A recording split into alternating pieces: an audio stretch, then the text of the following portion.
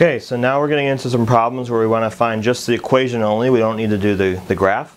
So they're going to give you some information like this, and you're going to use that in order to find the equation. So the best thing to do with problems like this would be to plot the information that's provided.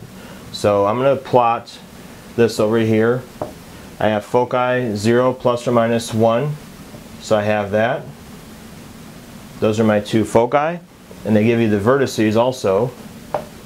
So I go up 4 and down 4. So what this tells me, it tells me first of all that my ellipse is opening up and down, so I know it's going to go in the y direction. What I also know about that is that I know the center. I know the center because the center is always halfway between the foci and halfway between the vertices. So 0, 0 is going to be right here. Okay, so now I have that piece of information. So I know from the picture, I know that I can just go ahead and put center is going to be 0, 0. Now here's some other information that's provided.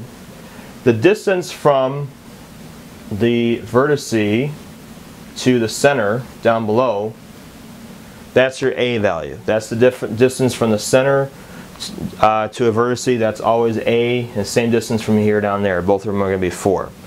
I also know this little distance here, this is the C value. The C value is the distance from the center to the foci. So based on this, I have center is 0, 0. I know my A value is equal to 4, and my C value is equal to 1. So now I have that piece of information. What base formula are we going to start with? Well, I want to find a formula for an ellipse that's centered at 0, 0.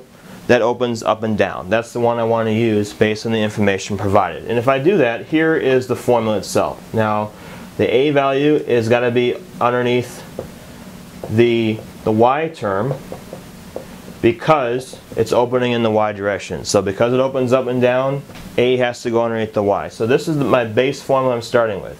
Now, I have the A value, but I don't have the B squared value. I want to find that. So in order to do that, I want to use the formula that we talked about before. C is equal to the square root of A squared minus B squared. I'm going to start with this, and I'm going to fill in the information that's provided. They give me the C and the A value. C is 1, and A is 4. So I just need to substitute the information into the formula, and I'm going to use this to solve for B squared because B squared is actually the part of the formula I still need to find yet.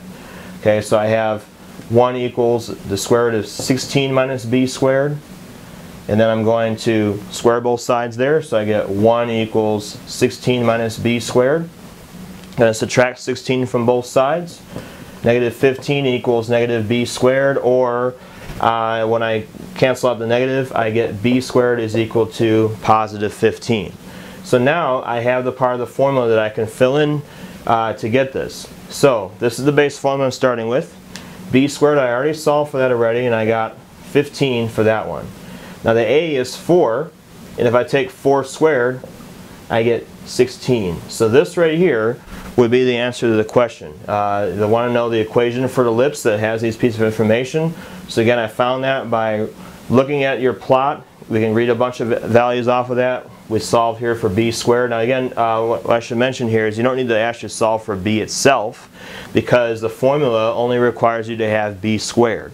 So that's why I just solved for B squared only, and I got 15, put that in there, and then you know A squared is going to be 4 squared or 16 there. So that's the answer to the problem.